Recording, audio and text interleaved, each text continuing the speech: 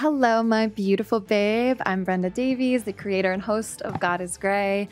And today I have a really interesting conversation for you. This is a conversation I had with one of my dear friends, Lauren Deleary.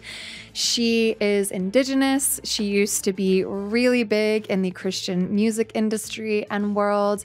And she has since deconstructed her faith and gone on this long journey with her wonderful husband, Adam Frost.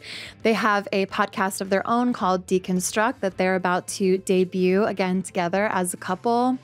And this conversation, I'm so excited to say, went into a lot of different directions that I'm looking forward to sharing with you.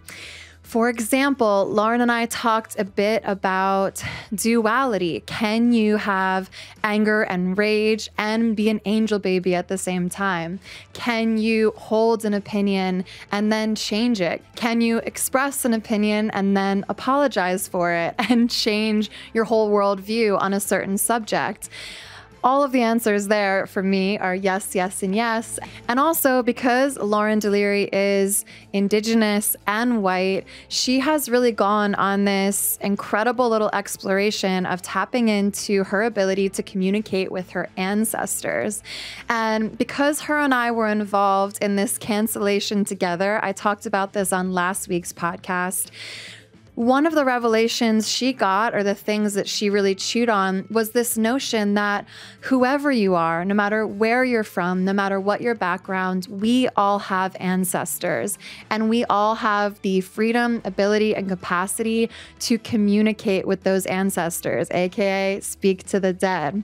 I know any Christians listening to this might feel very freaked out by an idea like this. You'll think of things like witchcraft and all of the ways that ancestry and tapping into that has been demonized.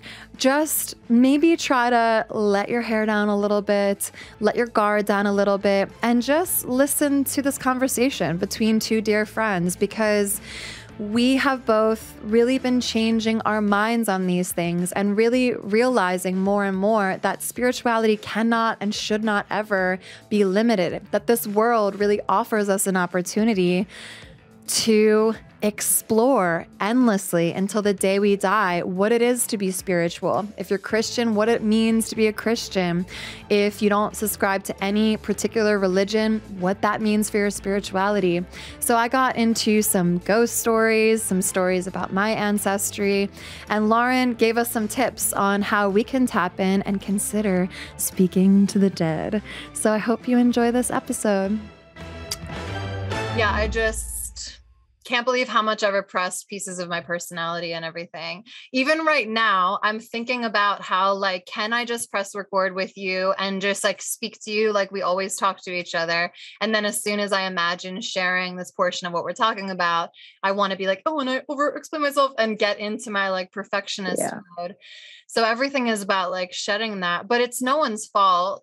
I have always been Little Miss Perfect. I watched a, TikTok video last night of someone talking about avoidant attachment style, which is something that I realized that I am. I fancied myself securely attached because I can be so laissez-faire when I break up with somebody or whatever. And I'm I'm securely attached. And then I'm oh no, that's called avoidance and hiding my feelings and pretending everything's okay.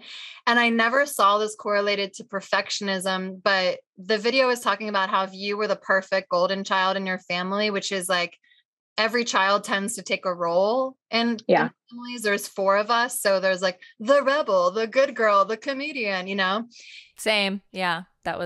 We had 4 of us too. There you go. That's so funny.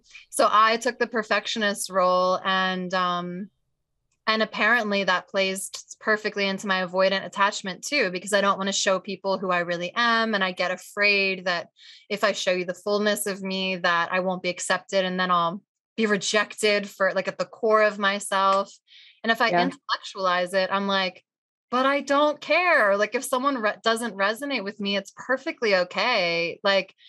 I can intellectualize that, but then when I go out into the world, since my cancellation and our experience together, it's the first time that I've ever had what's it called? Social anxiety. Mm-hmm. All of a sudden I was really like, oh, am I going to be okay out here? And it's exhausting. Yeah, it's interesting because for me, I mean, I had the same thing and I chose the perfectionist thing too. And instead of like feeling like people were going to reject me because I'm showing certain sides, and it's a theme all throughout my life. And the lesson I keep learning is it's okay to like, you know, be a little of this and a little of that. And it's okay to even be a contradiction at some points because like we're always evolving. So my thing is like, I've always struggled to, I've been scared to seem like, well, to seem contradictory or to seem like confusing or like crazy or flip-floppy. Like somehow like that was really like, I don't know what happened to me or why I have it in my head that that's such a bad thing.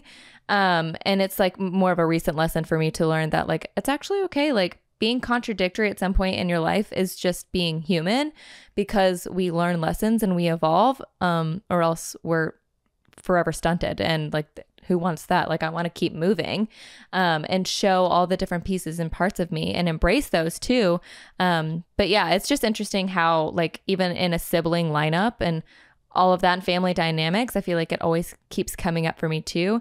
Because religion did a number on me, but really like when I get down to it, a lot of it is family dynamics, and having to work through a lot of that and how like I approach the world and see the world, the perspective I see through, is really reflected, I think, back on a lot of my family dynamics. I mean, yeah, I love that. And you're talking about like the duality or being contradictory. That's so interesting to me too, because there's such a huge weight or idea that you're supposed to like be who you are and say what you are, but be that and never contradict yourself. And, you know, you better not have thought one thing in the past. Otherwise that can come back to haunt you, even though you've completely changed your position and you behave differently, like whatever it is, it's like not allowing people to grow and move forward or even try ideas, concepts or thoughts on for size. Like, we were just swimming in a pool in Beverly Hills together with your husband, Adam. And Adam was like teasing me or not tease, like, just like being loving. And he's like, I love what a contradiction you are. Like I wrote this like message about how I was going to react to the cancellation and like what I wanted to say. And then literally woke up the next morning and was like, I'm not going to say any of that actually. And I know. I love it. I mean, I told him too, after he was like telling me a little bit about your conversation and I was like, well, you know, she's a Gemini, right? And he goes, yeah. I was like, it checks out. Totally. And I also like felt like, so when like creating God is Gray and everything, like I explained in my last video that like I went so perfect girl because I was talking about religion and those subjects. And I felt like I had to be perfect all over again and use the exact perfect language to articulate myself so everyone understood. And so I was never misunderstood. And then I was like out in the world, and I am also from Jersey, in addition to being a Gemini. And I love to pop off and I love to be petty. Like if I could have one dream or fantasy in my life, it's to just do the pettiest thing. Like I watch Jersey Shore and watch JWoww popping off and I'm like, oh, to be JWoww, like what a gorgeous, like free life that she lives. So like that persona lives inside of me. And I used to take a lot of pride in that. And in some ways I do, because there is so much strength to being like, yeah, if you come for me, I will have something to say. And I'm not going to be afraid. I'm not going to back down. I will speak my mind. And that is quite easy for me to do in real life. And then it was like, as soon as I got on the internet, those dueling sides like super separated. And then it was like, wait, am I never supposed to pop off now? Because now I'm perfect again. And what if someone saw me out in the world yelling at a woman in a parking lot? Is that God is Gray? Is that not God is Gray? Like, it's just interesting. Like, yeah. Like, guess what? It is actually. And there's parts of that that don't serve me. Like that parking lot example, like this woman started going off on me because she thought we stole her spot, but we didn't. But she was like using all these slurs against me and stuff. And I was like, you know what? Fuck you. Da, da, da, da. And my partner at the time did not like that because he was like, Yeah. that's dangerous also. Like, you don't know, you really want to physically fight with this woman in the parking lot? Like, she looked rough around the edges, and I'm like, no, I don't. Maybe I don't. Maybe I take that back. Yeah, I'm like, but maybe I do, but maybe I don't. And then there's other parts of like that part serves me really well when the nurse at Kaiser Permanente was trying to delay my son's biopsy. Yeah. That Jersey girl came and popped off, and I was like, no, actually, you're giving it to him today. There's nothing you can fucking say. Go figure it out. Yeah. So it's like, she serves me. It's just a matter of figuring out where she belongs in my life and how to best move through the world, but also be okay with the fact that that's also like my family. Those are my like Jersey girl roots. It's just a huge part of who I am. Yeah. Yeah. How do you feel like that went, like whenever the cancellation thing happened? Do you think Jersey girl like went to sleep, or do you think she was like ready to go and you were just trying to keep her back, or like, where was she? The thing about the Jersey girl is like, it's hard for me to pop off in defense of myself. Like, there's a part of me that loves going off so much that I would almost like lie in wait, or someone would tell me like, did you see when that guy attacked that girl for being X, Y, or Z? And I'd be like, oh, I'm so sad I wasn't there. I could have went off on him and I would have a good excuse, you know?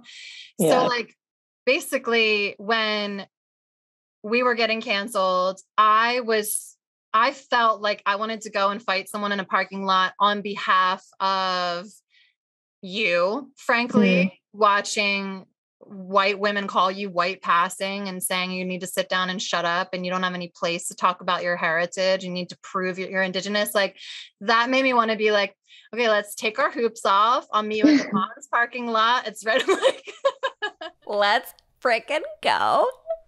Yeah. Yeah, I saw that. I saw bits and pieces. I would. I know. I feel like I felt bits and pieces of that Jersey girl, like in our conversations when it was all happening. I think, so like I felt really supported through that and through our conversations. I think something that, I mean, you mentioned you did kind of want to talk about today was one of the things that I got out of that whole experience was I watched, so throughout my like deconstruction, reconstruction, and all of that, being indigenous, I realized that my ancestors and my heritage are just a huge part of who I am. There was a time where I thought like, maybe I'm an atheist, but I can't be fully atheist because I'm like spiritual. So I called myself a mystical atheist, but that somehow put me in a camp that didn't feel right either. I feel very connected spiritually to my ancestors. And so when watching this whole thing go down and the cancellation and, you know, being called, you know, white passing or completely not talked about at all, which is a form of erasure, and just like being removed from the conversation, not by you, but by a large amount of people. The thing that I kept seeing was people like yourself, white people, and other white people,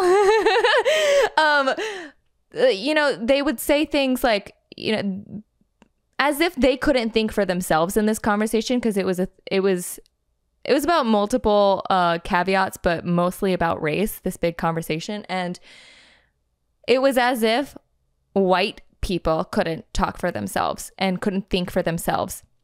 Not talk for themselves, think for themselves. They're like, well, I need somebody who's brown or whoever but a specific type of brown, like a dark brown and a disabled brown and a this brown, like, you know what I mean? Like somehow I was not brown to them. But anyway, it's like they couldn't have their own experiences. It's as if they didn't have their own ancestors. And I think it was through like all of that and then talking with you directly and, you know, a couple of our other friends, you know, mentioning, you know, you and your ancestors talking to me, you know, as if only I have ancestors. And I'm like, well, what about yours?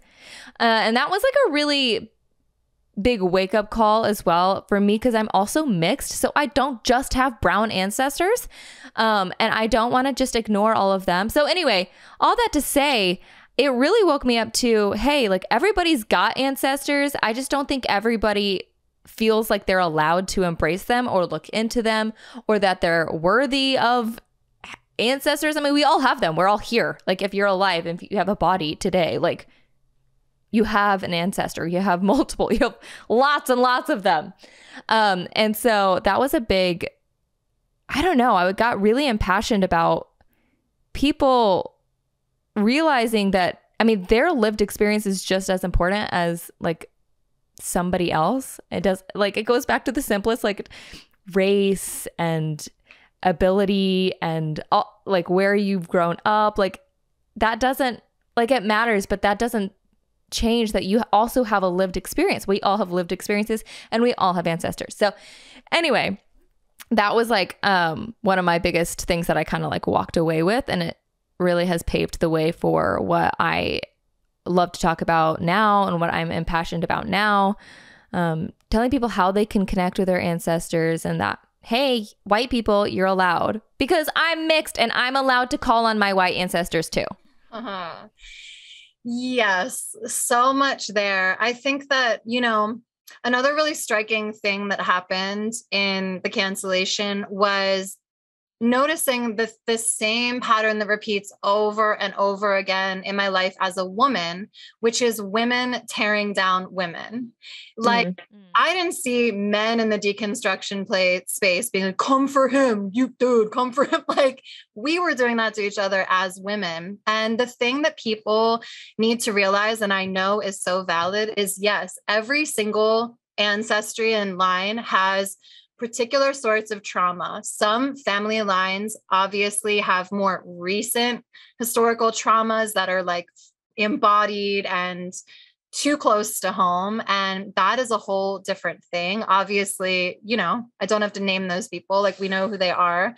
And then there's other people though, that have like full embodied contemporary traumas that they have obviously every right to work through, and their ancestors can help them through them as well. Like, we as women come for each other all the time, tear each other down. And it's because, first of all, we have a scarcity complex. We all grow up in misogyny and this place where, like, if there was a TV show, one girl gets cast as like the token girl who's in the crew. And if you're in a business meeting, there's one girl who's that, you know, like there was so little space for us in every door that I think we just fell into this patriarchal idea that we have to tear each other apart for a space at the table. And what all of us are trying to say right now is that's not true. Everyone has their own story. Your trauma is valid, no matter what color your skin is, no matter how able-bodied or not you are, no matter what neurodivergence you have. Like,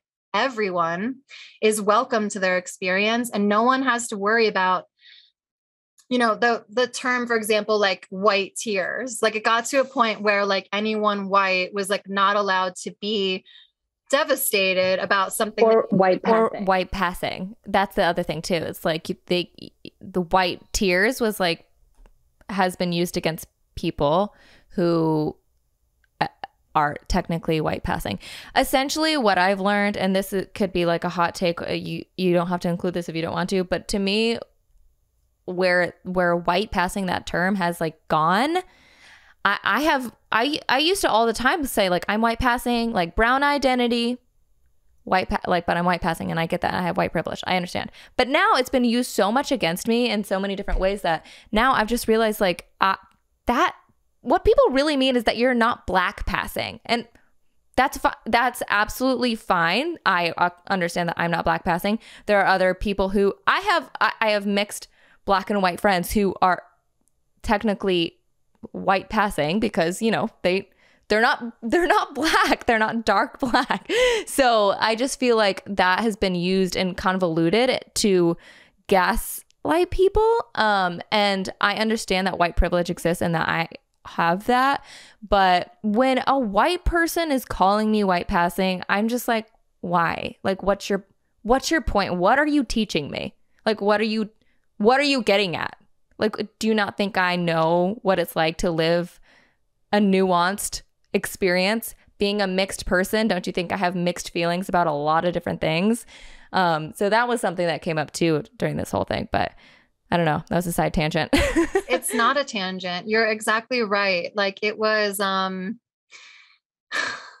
yeah. And of course, sticky subject, but listen, whatever. Like, I was remembering there was like this color wheel. There was like a meme of a color wheel that Peter from, what's that show called? The cartoon Family. What is it? Family Guy? Family Guy. Yeah. Yeah. He's holding up like a color palette or something with like all colors of skin on it from like dark to light. And I was looking at that and I was like, at what point on this color thing is someone allowed to speak as a person who has an experience of like being embodied as a person of color? And like one good example of it, besides what you went through, is I was just talking to my friend who's Egyptian and she grew up in Australia and she said the same thing. She said she spent her whole life having people rob her of her identity or having called her white passing and all that stuff. And she's like, nobody knows that when I was in Australia, surrounded by blonde white people, that I was not white passing anywhere. I was harassed incessantly for my brown skin. So the audacity, like for me, if you, as a person of color, would like to identify yourself as a white passing person or say that, hey, I haven't had racial experiences, I haven't been treated differently because of the color of my skin or my heritage, great. Like that's on you.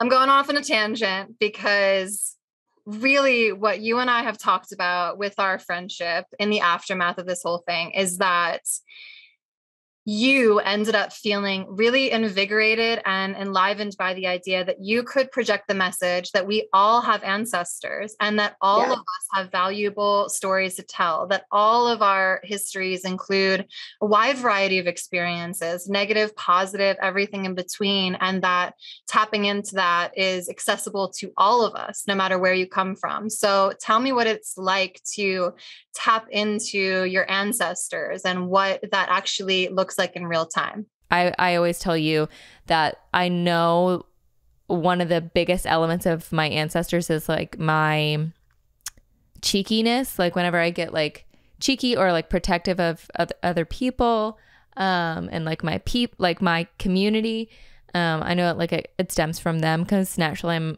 I'm quite like careful. I'm a very careful person. And so anyway, any cheekiness, any like kind of stepping out in that way, I know comes from my ancestors for sure. And the other thing I was going to say when I've been having conversations about ancestors is they don't have to be related to you.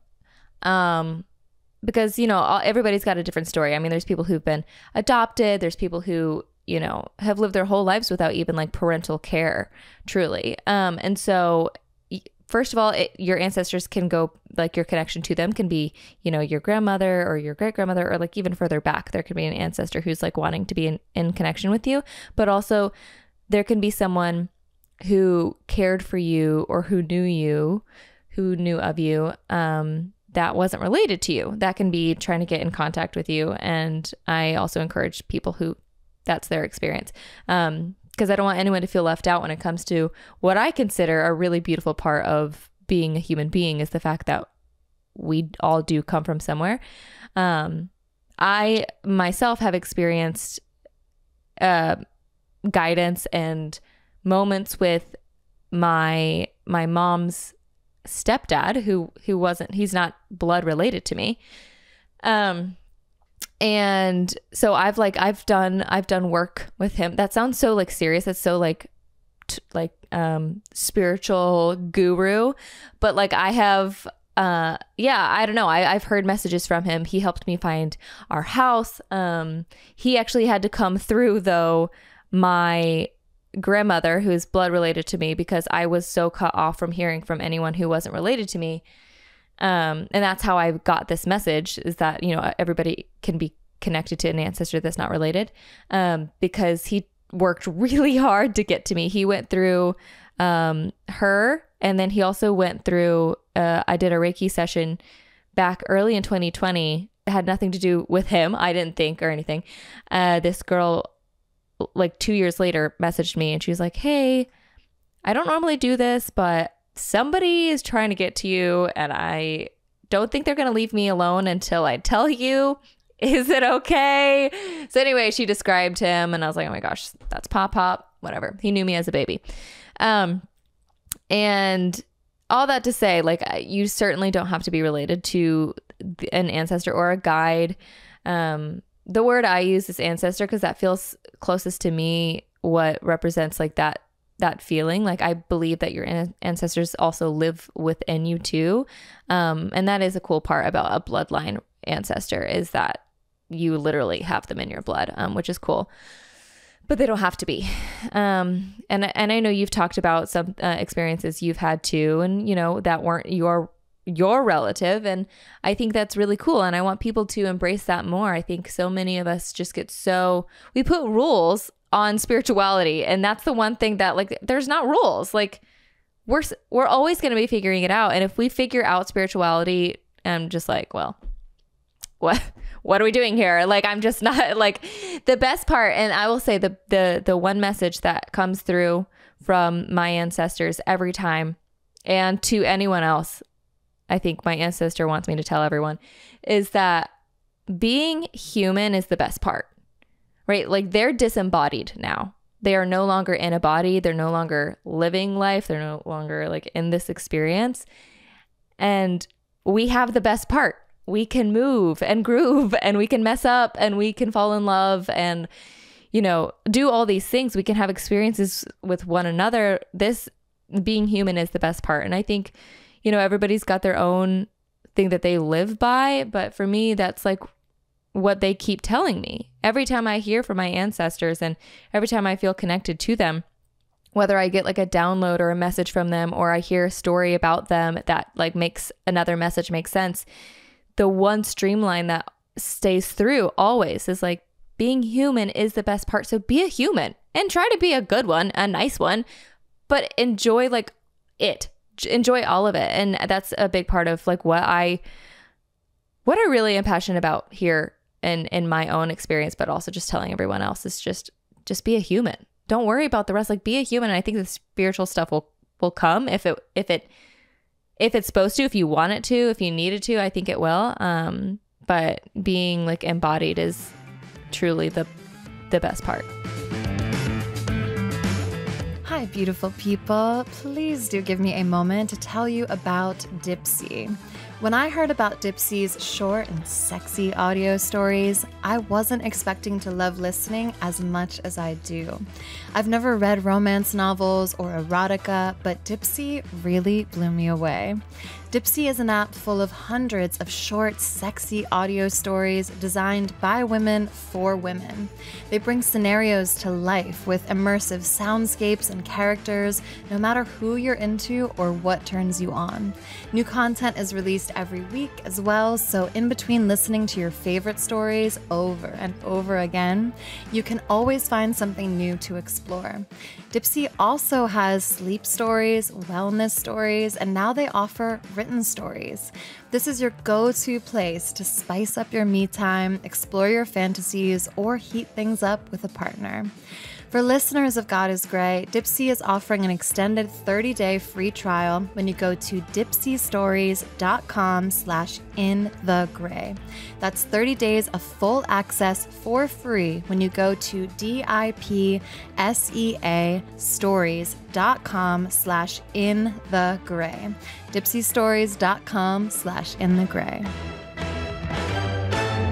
I resonate with everything that you said, and having a baby has been really interesting for me because obviously I've talked a lot about abortion and my stance on that. And now that I have a baby, there's a major reckonings with spirit and where do we come from before this happens? And do we choose each other? And whatever anyone else wants to believe, I'll just tell you what I've come to believe at this moment in my life, which is that I really believe we make soul pacts together. Like even my ex that I have a baby with, I think fondly of him when I imagine, what if we made this pact beforehand to be like, why don't we trigger each other in these specific ways? And why don't I teach you this by doing this? And we like act out these scenes together as human beings. And bounce off of each other to help with purpose for each other to grow and learn and like move forward. That's why it's so important to me that we get rid of shame and fear and pain, and then we move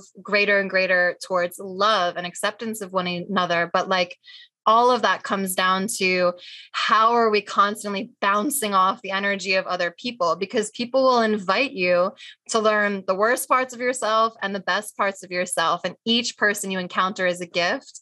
But then when you think about like, I was watching my son play in the bathtub, and that's exactly what he invites me to, like enjoying the embodied experience and realizing that I have a body, because so often I've resented it, especially in times of deep depression, which I have vacillated in and out of throughout like my entire adulthood. Those moments, I'm like, what is the point of this? Why am I stuck here? I don't want to do this. But if I watch my son laser focus on the water draining out of the tub, and he like puts his finger in the little tornado and he's like laughing about it and delighted, I imagine like, well, he's chosen to embody with me. He's come here as such a great gift to me. We chose each other. I feel that in the pit of my soul. I feel he's come to heal me from different traumas. And also he's inviting me into play, and he's inviting me back to my body. Birth obviously is a gigantic invitation to get back into your body. But even like, he's like, look at this thing the water does. And when I'm in mega states of depression, that's the last thing I would be noticing. But that's a part of the embodied experience. So just imagine our ancestor as like disembodied and coming here to like serve us in any way, give us tips and tricks. And all of it is like incredible. And the last thing I say before I want you to talk again is that you are instrumental in helping me reckon with the idea that I have ancestors and that they can communicate with me. Because in Christianity, I was taught the dead stay dead. And if you're talking to anyone that's dead, it's a demon. Or if anyone's trying to tell you anything to help you for your future, it's a demonic entity. And come to be like, wow, that sounds really dumb, actually. That can't be true, because like one story I'll share that really awakened me to this idea. And in talking to you, there was one pivotal moment where I was like honoring your ancestors and your heritage. And you were like, but what about yours? What about your witches? And my major witch is my dad's grandmother. And granted, I think most of the women in my lineage have this like about them, this power and this like soothsaying, intuitive force within them when they were embodied and now disembodied.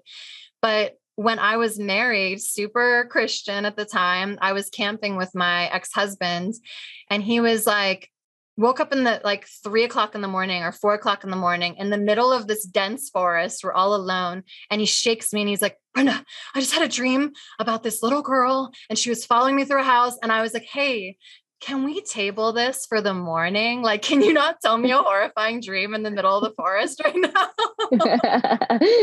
So he's like, okay. So I just like cuddle him. We fall back asleep. The next morning we are hiking and I'm like, oh, tell me about that dream about the little girl. And he was like, oh, I don't know why I said little girl. It wasn't a little girl, but I was walking into this house and it was like a really skinny house sandwiched between other skinny houses. And he is a California boy. So I'm like, you're talking about a row home or a brownstone? Yeah. And he's like, yeah, that. And I'm like, okay. And he's like, everything is like 1940s, 50s old. And I see this woman with long black hair walking through the house. And I keep trying to reach out to her to touch her. And he describes in great detail going up the stairs, going through these double doors with lace on the doors and everything. And then he said he finally caught up to her and she was standing at a window and he went to touch her and she like ran into this glass door, spun around, her black hair disappeared and it turned into me. And she goes, hi. She goes, hi, beautiful people. Yeah, oh my God, that would be horrible. She's a YouTuber. But my hair stood up. Like, I'm in my late 30s now. This is when I was like 24. My hair stood up and I was like, that's my grandmother. you're talking about. And I was really afraid of her. My dad was so afraid of her that he threw out her crystal ball in the trash when she died, which Horrific. drives me crazy now. We actually went to go visit that house, and it's going to be torn down in like a couple weeks. And we just happened to visit it right before when I was just in Jersey. So me and my dad were recounting that. And I was like, I didn't want to go in on him because he's still not into it. But I'm like, oh, that crystal ball. I can't believe he threw it out. When did he throw that out? Like as an adult, I assume? He threw it out as an adult. His whole thing was like, he has all these ghost stories that I would love to write a book about one day. My dad is an incredible storyteller, and from his point of view, his mom was inviting in a lot of unmanageable energies. A lot of them really scared him. He has this incredible story where he is like in front of a mirror in his bathroom in the bathtub when he was really little. And he says his parents were fixing something. So the mirror for the sink was on the floor. So he's in the bathtub and he's doing all these things with his hands and dancing and just watching himself. And at one point he like puts up his one hand, puts up the other and smiles. And apparently his reflection is not matching what he's doing. Oh my God. That is terrifying. That is really terrifying. I'm like, That's a true nightmare. Yeah. yeah. And the basement, he would hear voices coming from there. He said he recorded laughter coming out of his basement one time. It was the 1920s Prohibition era. So apparently there was a shootout in the basement because at one point they had a speakeasy down there. So from his perspective, he always says that my grandmother did very powerful, beautiful things. Like people would come in and be like, my child's sick. Is they going to make it? Are they going to make it? And she would give them an answer, give them direction. And he has memories of people bringing her gifts and crying at the doorstep and thanking her. And then he has other memories of her saying something like, this guy did her wrong at this summer campground kind of thing where they had different little houses that you could rent out. My dad says he has a vivid memory of her being like, may that place burn to the ground, and that it did burn to the ground. Okay, she's powerful as hell. Like literally. Yeah. And a lot of it, I wonder too, she had a quaalude problem, as a lot of housewives did in that era. And sometimes I just wonder if when she was like playing with her gifts, if she went into certain places where she wasn't exercising them with a lot of responsibility. I wonder if she was being a little haphazard with what kind of energies or entities she was bringing to the house. I don't know, but my dad always made her this very scary villainess in my mind. And so when my ex-husband had that dream, I was like, I knew it. I was like, oh, she's trying to talk to me. And the worst part is I called my dad to tell him the story. And he goes, how did you know she had long black hair? And I was like, what? And he says that there are no pictures of her with long black hair because she had lost all of it by the time the camera existed. But I always knew that she had long black hair. And you would never even expect that, like coming from you. Like you'd be like, oh, we're all blonde and whatever. And you would never be like, I have a grandma who has jet black hair. No, totally. It came from nowhere. I just always felt connected to her. I felt like we had similar gifts.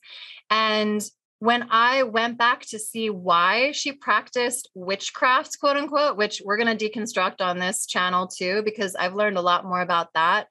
I was raised to fear it. But when I talked to her cousin, who was more aware of her and had known her when she was alive, she said that in World War I, soldiers came because they wanted her father, my great-grandfather, to make bread for their troops. Apparently he refused, and they took him outside and shot him in front of his windmill, which is creepy because we have a photo of that windmill, but it's, what's it called? Like a reverse image. It's like the negative image. Yeah. Super extra creepy. Jeez Louise. But my great-grandmother, this badass, had 9 children. My grandmother, the witch, was one of them. And when they shot my great-grandfather, they went back into the bread mill where they lived. and were about to kill her and her children. And she said in German, I don't know him. I just come here to buy bread. And she had to leave her home with her 9 children with absolutely nothing and figure out a new life for her and her children. And she saved their lives that way. And what I was told is that she taught her daughters how to use the crystal ball and how to protect their energy and how to output other energies to protect them, because they had no physical retribution in a time of war. And that's why they practiced what they did. That's wow. That's a lot. I was going to say awesome, but I don't know if that's appropriate to say awesome, but that's, very powerful. Clearly we've talked about this, in our private conversations that like, I've known that you've had like witch psychic in your blood. Like I could just tell. I think that's not even that far back. That's like just, literally your grandma like lived through that. So of course, like you definitely have that in your DNA. I think something that I wanted to mention that really like relates to this is that when it comes to, you said, different times when it's been hard to like be embodied, and like if you go through like a depressive state or anything like that, it's hard to like be thankful to be in a body and all these things.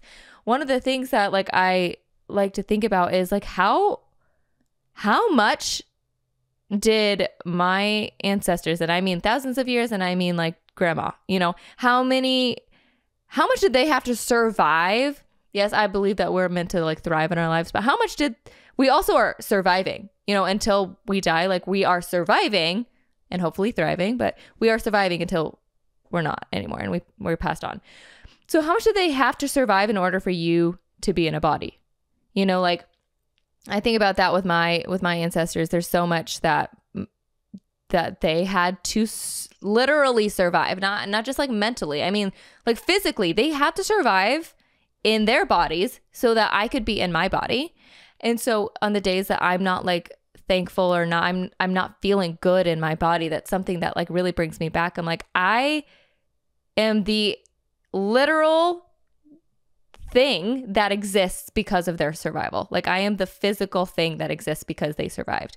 How can I not be thankful for that? How can I not be thankful that they fought to live so that like I'm here today too? And so with all this that's going on and all the things that you experienced, and of course you went through like religion and all of that, I know when we first started talking, you were scared to like get into it and scared to like, because clearly a lot of that sounds really scary. I will say, I think there's a part of me that wants to say that kind of thinks that perhaps your grandmother didn't like close things up very well. Like whenever she was like practicing and doing different things, like spiritual practices, she didn't like kind of close that door, which we can talk about that some other time. But if you're an embodied person, you still have more control over non-embodied entities. And I think that's important for people to remember when they are wanting to delve into ancestry or spiritual or witchcraft or anything like that. Like you are the embodied entity. And so you have the power to say, no, thank you. Because there can also be ancestors that try to work out their shit through you. And that's not always your responsibility. Sometimes they didn't they didn't heal their trauma and they try to like put that on you. They're like, oh, but don't do this. Like, don't trust them. I'm like, no, I actually can trust them. Like that wasn't my lived experience. That was your lived experience. So no, thank you. Like you can tell them no, thanks. Because, well, let's get into this because I think that, if people are considering tapping into this, and like I said, you were the first person to say, hey, what are you doing with your ancestors? So I am just on the beginning of that.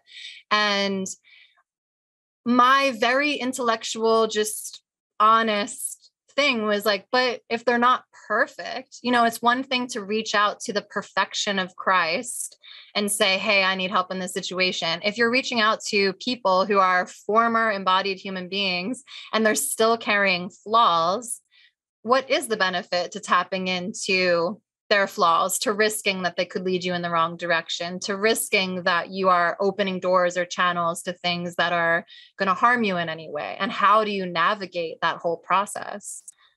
Well, I think having a relationship with your ancestors is similar to any relationship that you have. Like, I am married to Adam, who's a really amazing person, but he's also not perfect.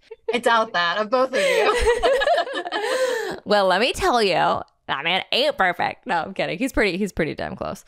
But there are things that like I won't necessarily go to him about. Like, I'll talk to him about, but I'm not necessarily asking for his advice because he's really not the person who's going to be able to guide me in certain areas. And in some other areas, I do go to him for advice. So I think your ancestors, as you get to know them, which I will say, people say, how do I get to know my ancestors?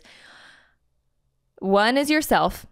Your body. Okay. So then it's really a lot of like, you know, embodiment practices and like what it feels like to be in your body and connecting with yourself, loving yourself. But two, you learning about them. I mean, I genuinely believe that like knowledge is power. And I, over the past couple of years, have learned so much about my ancestors. I've learned so many of their stories, so many of the things that they've gone through. And I think that's really helped me too, to when I have like, a recurring intrusive thought about a loved one getting in a car crash. That's something that like it can be really like I freeze like if that intrusive thought comes in. If you know anything about intrusive thoughts, like you can't like just get rid of them. You can't just like not think it.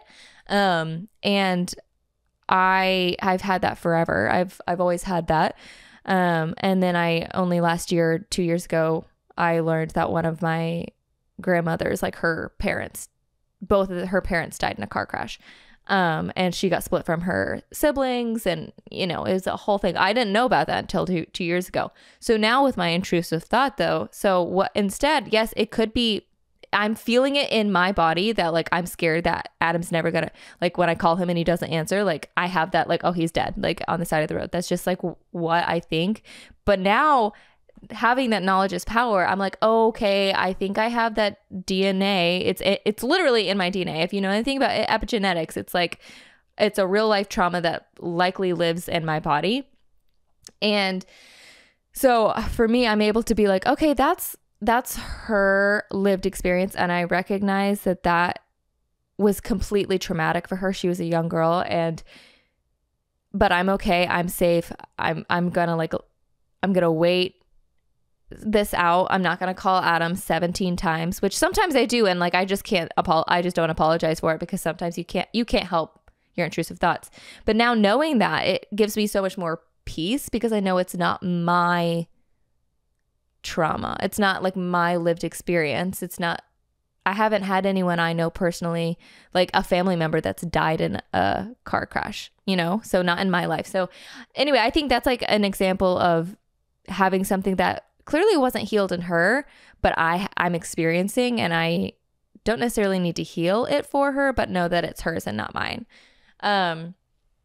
And yeah, I think like I was saying about the relationships thing, there's some things that I don't go to my ancestors for, and some things that I go to certain ones about. And I think getting to know them is a really big part of practicing and like wanting to connect with them.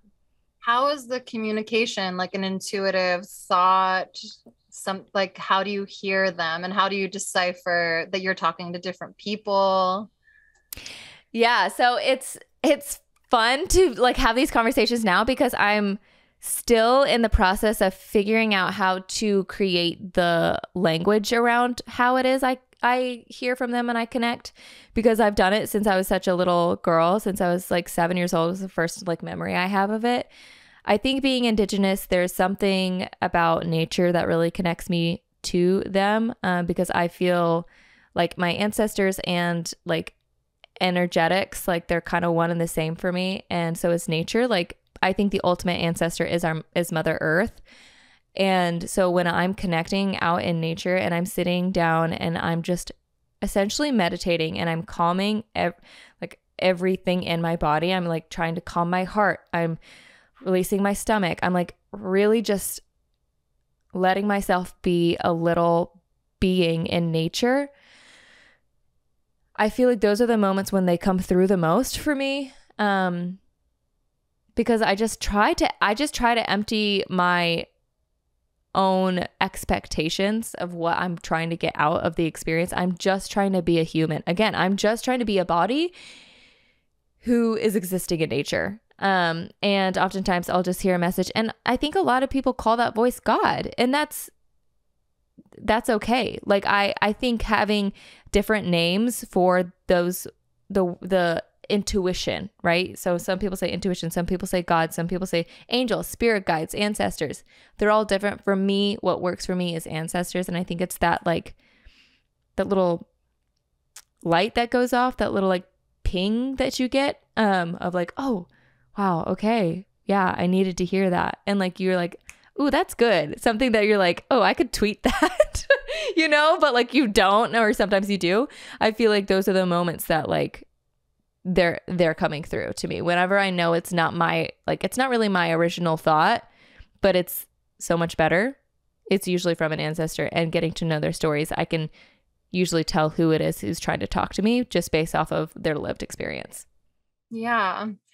I mean, so fascinating. I'm really looking forward to you diving into more of that and like figuring out how to articulate it for people, because I think my experience was first just the invitation that you gave me to consider that maybe, just maybe, this isn't sinful and bad, and maybe, just maybe, I can play with it, knowing full well that my grandmother at bare minimum has been knocking on my door for over decades, my whole life even, you know, and I never had the privilege of meeting her in real life. So that's another thing as well.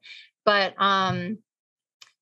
I think it was really precious. Like after you gave me that invitation, I also was having all of this hardship with my baby being in the hospital. And there was a moment where I was not sure if he was going to live or die. And that was a very tender moment, because I was in a state of rage in my Jersey girl because doctors weren't listening to me. I kept having doctors or people in the ER tell me, this isn't emergent, bring him back if he stops breathing. And it was just so infuriating and so much rage inside of me. And when I was, I guess, really embodying that rage and really allowing myself to feel it, I was about to output it on someone that didn't quite deserve that rage. That's a whole other story I can tell. But when I went to output all this rage on them, I went into the room where I thought this person was, and they weren't there. And I started laughing because I was like, okay, this rage isn't for this dude. It's for all of these doctors that might kill my child. Like, and I was outside at night in Laurel Canyon, which is gorgeous. And there's all these stars in the sky. And I felt the message, like just the way I speak to God, that all these stars in the expanse were all of the women in my family who have had to save their babies' lives, who have been threatened by men. Like if I think of my great grandmother saving her children, like so many women in my lineage have had to fight. And I was just like crying and like touching the parts of my body that my baby needed to heal and asking them to like be there to support. And they were like, we're here, we're all standing behind you. And I was like, dang. And then the beautiful thing is, it was a couple weeks later that I was at this Mexican restaurant and I saw one of these gorgeous velvet paintings of one of those powerful, big boobed, like gorgeous, like Latin women. And I got the message, like, we're here too, because my baby is half Latin and he has that whole heritage. And I realized I'd only been assuming my white ancestors had my back in the stars, and his ancestors who are brown were like, we are also here. Don't forget.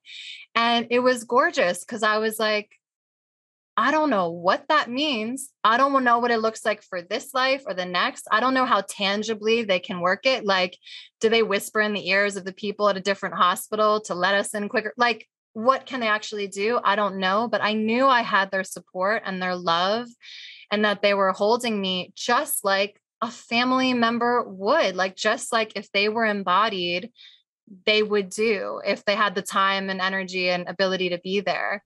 I think that's, if there's one thing I can say, like if you're getting a message and it's a wholesome sassy message is likely an ancestor. Just from my experience and me talking to other people with their ancestors, usually if it's a wholesome but sassy message, like a cheeky, sassy, jokey, a little aggressive, like it's usually an ancestor coming through. I also was thinking with your Jersey side, which it is your Jersey side, I also think that could be your grandmother and great grandmother coming through you as well. Totally. Yeah. Yeah. And you're right. What you say about blood, like they are living in our bloodstream, and limiting spirituality, telling people that you can't tap into this because you have a label of Christian, it's demonic, whatever. It's like, I really just encourage everybody to let your guard down. If something is resonating with you, don't be afraid. The Bible itself says not to be afraid over 90 times. So just play with it. And if it feels wrong and like you're being led in the wrong direction and you're scared, follow that intuition too. Then it's not right. Like you can trust yourself in your body. Exactly. I think always go back to your body. Going back to like your body is your safest space. Like you are your safest space. Your body's your safest space. So if anything else, I think that's the place you root back to. So any final thoughts? Well, we started with you wanting to embrace all the different facets of who you are into all your work. You know, God is Gray, and then everything else that you're passionate about and that you do. I am also wanting to do that too. And I think Adam and I are in the works of starting back up our podcast, Deconstruct, and season 10. But it'll come out in the fall. This is actually probably the first time people will see this setup. This is going to be my seat for the podcast. But anyway, we're really excited. I'm really wanting to bring all of our beings, all of ourselves there as well. I think we've done enough of creating a really, really like safe space for everybody. And it's time we just make sure it's a safe space for us first and foremost. And we're just going to bring it, bring everything that we are, sassy, spiritual, whatever. I love you so much. Thanks for having this conversation with me.